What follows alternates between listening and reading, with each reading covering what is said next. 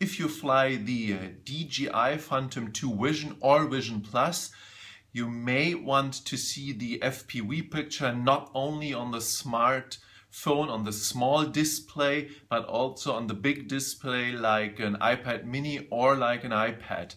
But if you look in the App Store, you won't find the Vision app at the App Store if you use an iPad.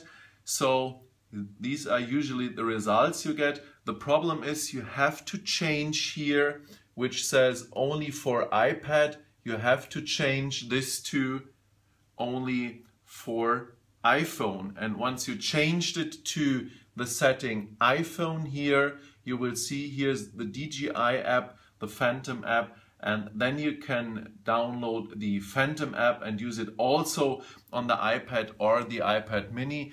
You have to use the double magnification, and so the picture, the FPV picture, is not real sharp, but you have the bigger displays, the bigger screen. So if you want to download the DJI Vision app, take care that you change from only iPad to only iPhone.